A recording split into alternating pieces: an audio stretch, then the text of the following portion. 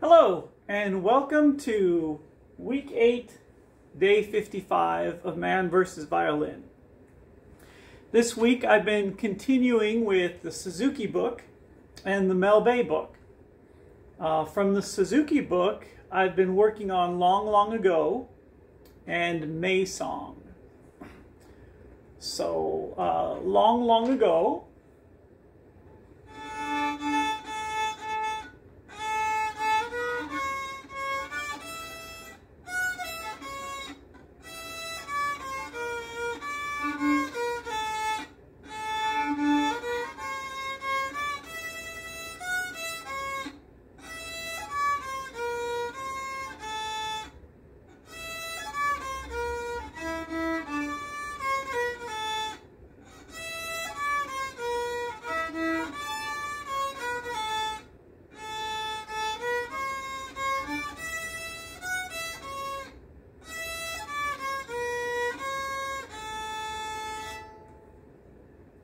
So that one I just started a couple of days ago. I had the mute on for that.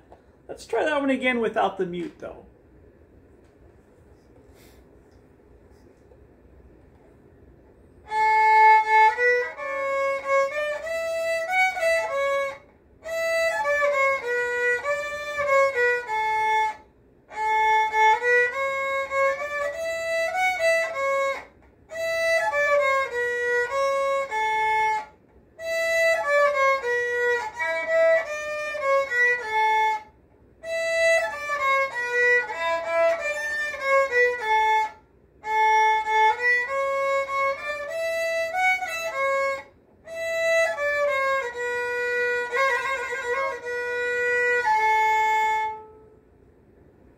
And then also May Song, which is on the same page. It's page 31 of the Suzuki book.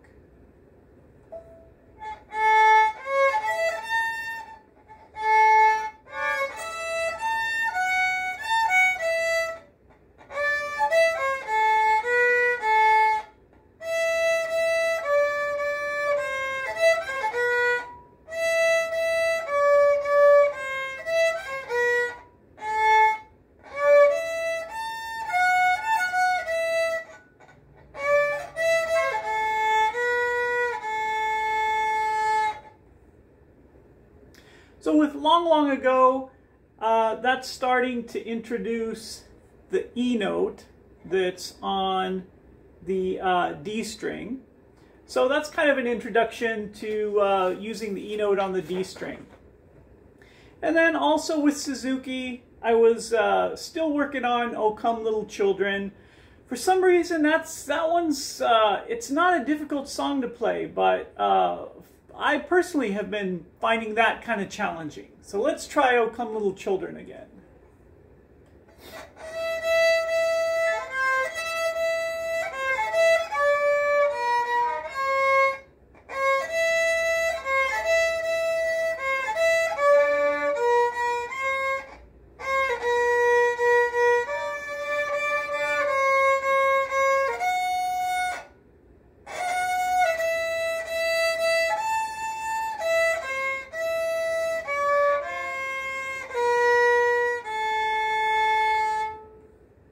So that one's starting to come along a little bit better. That's actually kind of a fun one to play now that I'm starting to be able to play it a little bit better than before.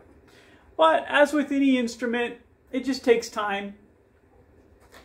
Long, Long Ago, as I mentioned earlier, it's the first song in the Suzuki book that starts to incorporate the E note on the D string. But I've heard that this song is kind of, there's many variations to this song. So this is one that I want to make sure I practice and learn correctly. From the Mel Bay book, which is the one that came with my violin, the little Cecilio 300, I've been working on "Ode to Joy." So let's see how much joy we can get out of this.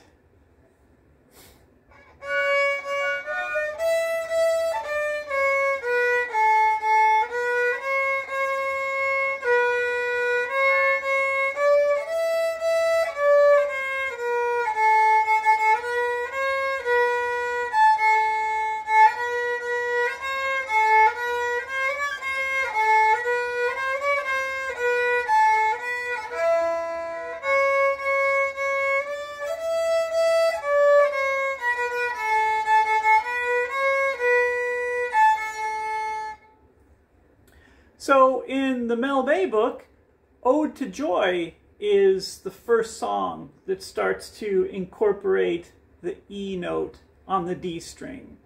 So that's on page 10. So kind of as far as difficulty level, I would say the Suzuki book and the Mel Bay book are kind of comparable. They're starting to introduce things pretty much at the same time. So one thing I've been trying to do with Ode to Joy is instead of using the open E string, I've been trying to incorporate my pinky finger and use the E string or the E note on the A string. So same song, same sound, but just using the pinky finger to finger the note on the A string instead of using the open E string. So let's try that.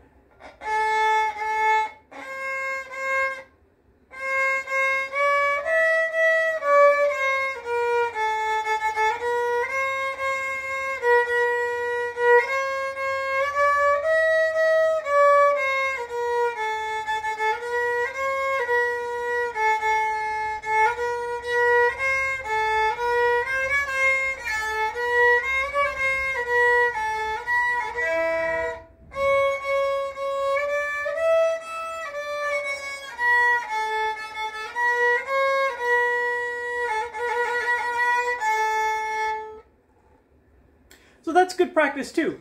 So for me, Ode to Joy is an exercise song that I'm trying to use for the E note on the D string, as well as the E note on the A string with my pinky finger. So those are kind of the main songs that I've been working on this last week. And I've been going back and reviewing some of the older songs, trying to keep them fresh. One thing that I've done this week is, you'll notice I've taken the fine tuner off of my A string. So now I just have the fine tuner on the E string. I may return the fine tuner to the A string. It depends how well I can accurately tune the A string. The D and the G strings I've been able to tune pretty well with the tuning pegs. So we'll see how I do with the A string. And the other thing of note on little Cecilio is I had changed to a more central chin rest, but I went ahead and put the original chin rest back on, the one that came with the violin. And the reason I did that is because now that I'm starting to get into the D string, my fingers are moving up the strings. The angle was putting a little strain on my wrist.